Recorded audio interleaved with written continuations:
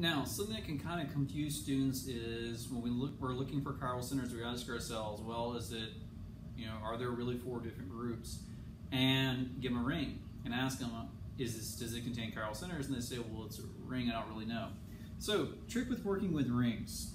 Let's say if we want to know this carbon or this carbon is chiral. Well, if we look at this carbon, we have a carbon,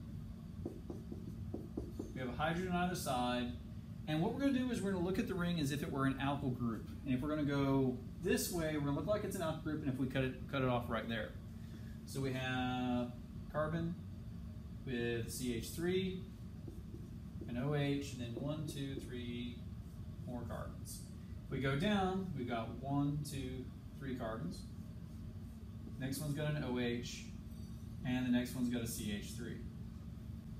So, off the bat, you probably said, well, I can discount it as a chiral center because there's 2 hydrogens, and that's correct.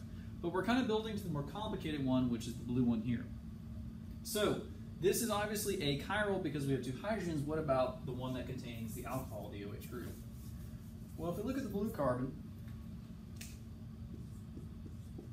we have an OH, and we're doing relative configurations here, so either side you want to put the hydrogen on for now, it doesn't matter. But if we go down, we have that carbon, CH3 group hanging off of it, and 1, 2, 3, 4 more carbons. If we go this way, we've got 1, 2, 3, 4 carbons, and then another one containing a CH3 group. So we can see, looking at this, we have 2 different groups coming off this particular carbon. So we've got an OH group, H, and then we have something that's going to be a 2-methyl and one that's going to be a 6-methyl. So we definitely have a chiral center here, and if we repeat the exercise for the CH3 here, we're going to see the exact same answer.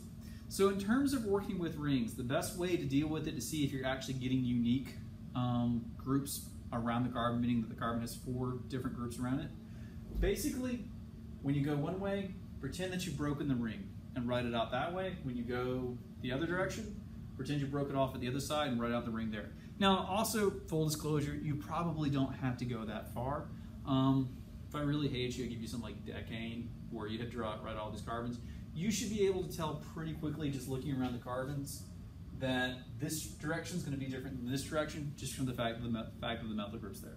But this is how you figure out if you got chiral centers if you're looking at rings.